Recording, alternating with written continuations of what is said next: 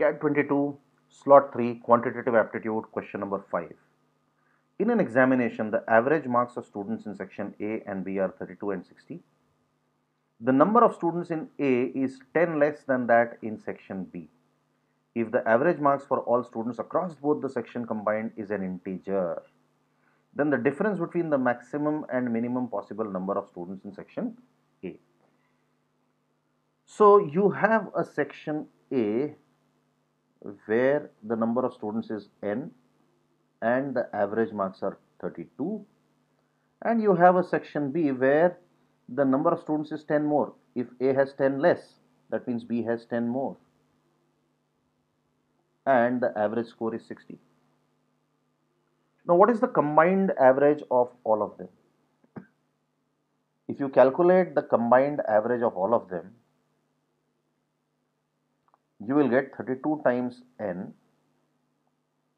plus 60 times n plus 10 upon n plus 10, that is 2n plus 10,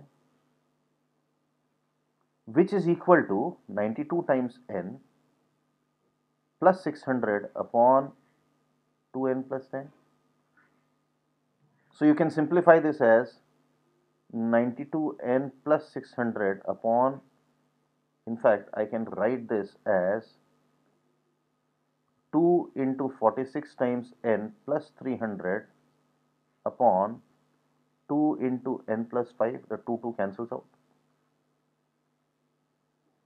So which means your average is now 46n plus 300 upon n plus 5.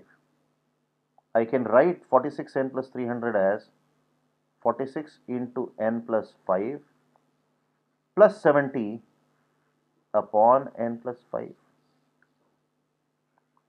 which means the average will be equal to 46 plus 70 upon n plus 5. So now this has to be an integer. We already see that 46 is an integer. So for the average to be an integer, 70 upon n plus 5 must be an integer. So what is the least value of n so that this is an integer? You can see by a mere observation, you can see that when n is equal to 2, you will get 70 upon 7 as an integer. And what is the maximum value of n which will make this an integer?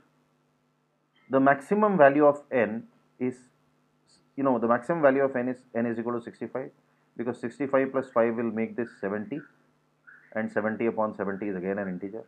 So in such a way, you get the least and the highest value of n.